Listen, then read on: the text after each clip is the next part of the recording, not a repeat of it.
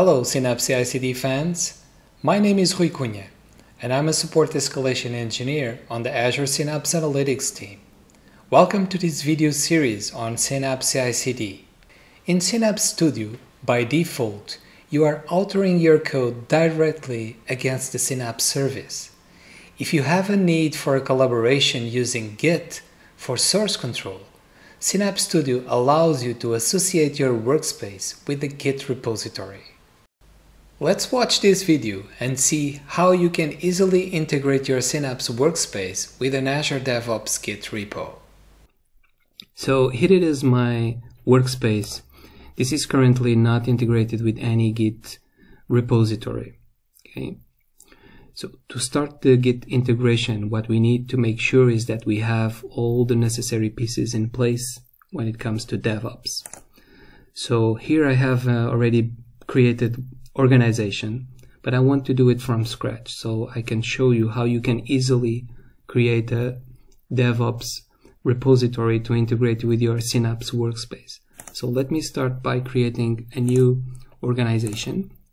Let me call it my new Synapse CI/CD. Let me just provide here the values for this. We are now creating our new organization.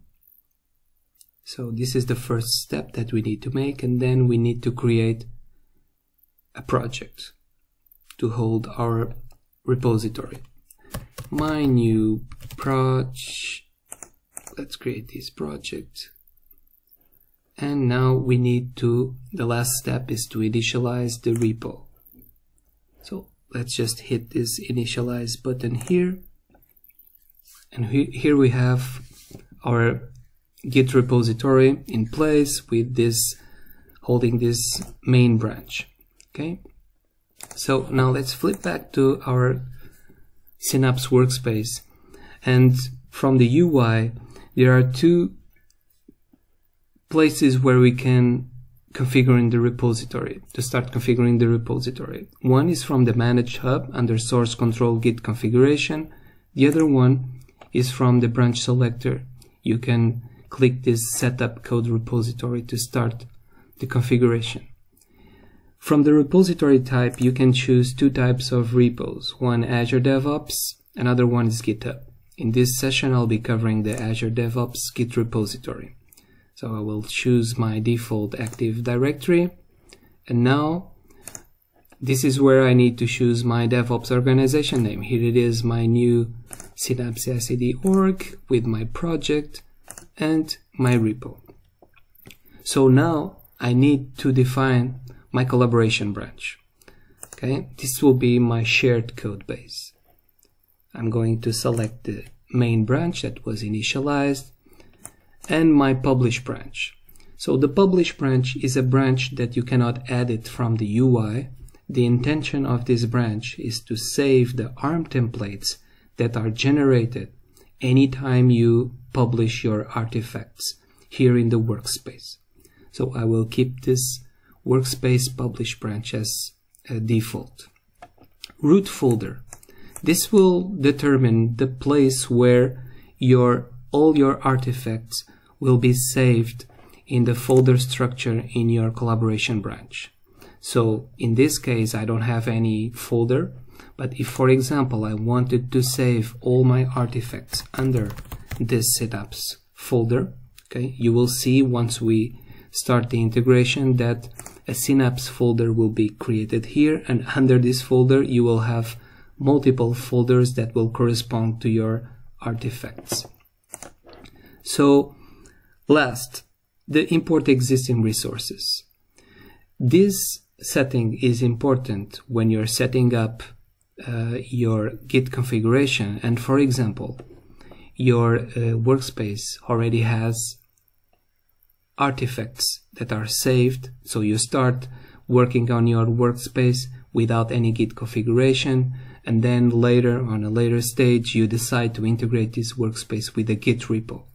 So you need to bring all the resources that you have been authoring in live mode to your repository. So this can be helpful for that.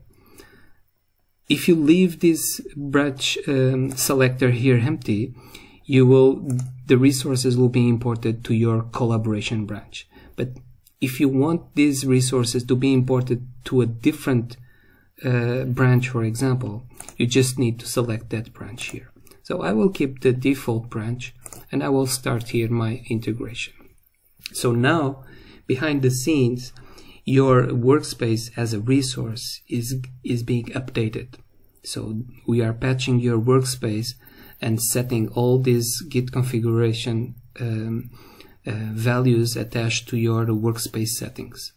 So now that your repo is connected, let's flip back here to this branch. I'm going to hit the refresh, and you see here my Synapse folder that I have decided as my root folder here. Let me just do a refresh so you can see here the information that I'm talking about in terms of root folder. Here it is. It will be my Synapse folder, and under this folder I will have the default resources like the credential, the auto-resolve integration runtime, the default linked services for the storage and for the SQL Server. My workspace had, before this Git integration, I had several artifacts here like this SQL script, this linked service, and we can confirm that by switching to live mode. I can see that before the Git integration I already had this script here, and in terms of linked services, the ADLS to linked service was already there. Okay, and by doing this we finish the Git repository configuration in your workspace. So stay tuned. Next episode I will talk about the Git integration, but with a GitHub repository. And that's it for today. Don't forget to like and leave your thoughts and ideas in the comments section below. And don't forget to subscribe to our channel, as we'll be releasing more Synapse CI/CD videos soon. I'll catch you up on the next one.